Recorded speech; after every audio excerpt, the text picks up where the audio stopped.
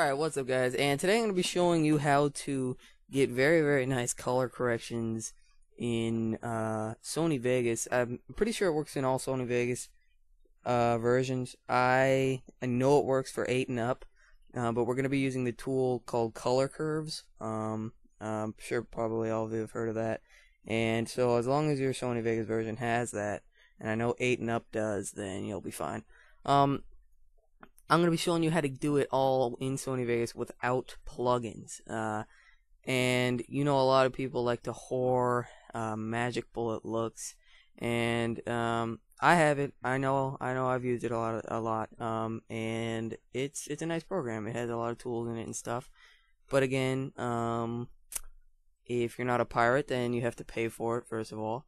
And second of all, there's so many tools in it that almost every time you use it, you almost try and start going overboard and start to make your project look not as good, and you know, make it look kind of ugly. So today I'm going to be showing you how to use only color curves to get some really nice color corrections. My bad, guys. So what I'm going to do is just drag in a clip, and it's just a Gears of War clip. I've been playing that a lot, and I decided to record for some reason, and yeah. So this is what we're gonna be working with. You can do it with, obviously you can do it with anything. You probably won't be able to copy exactly my settings because different color corrections look better on different games. So what you're gonna want to do is just, once you have your clip in, go over to your video effects and drag in a reset to none color curves. And by the way, if you didn't know, you can drag it onto the side.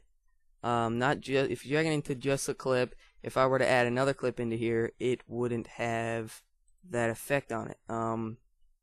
But if you drag it into, let's delete this real quick. If you drag it into the side, the video effects, the video bar, every single video in this bar will have the effect on it. So that's a pretty cool tip if you didn't know that. But yeah, want to drag in color curves. As you can see, if you play around with it, all it really is doing is making the clip darker or lighter or whatever you want to do with it. And let me go to a better spot in the clip so that you can see it better. There you go, that's good. And that is because you're on the channel RGB, which is red, green, and blue. That's all of them together, and that's why it isn't really looking as good as it should. So if I go ahead and delete this, add another reset to none in, you can go to the channel and change it to red, and then you can move red around, you know, make it look nice.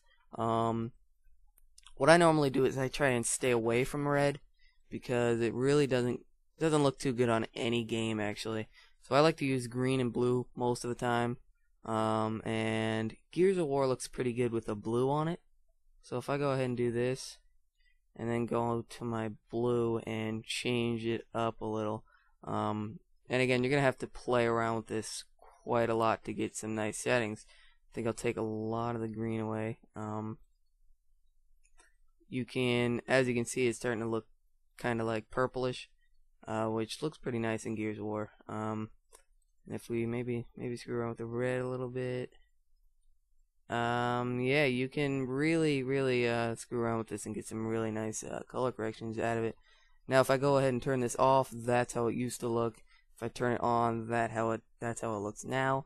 And then with a couple other things, you can go ahead and make it look really nice. If you just go ahead and add in a levels, and you can either use one of the presets or just drag in a reset to none, and then put the gamma up or down, and you can get it a little darker. So yeah, that's pretty much it, guys.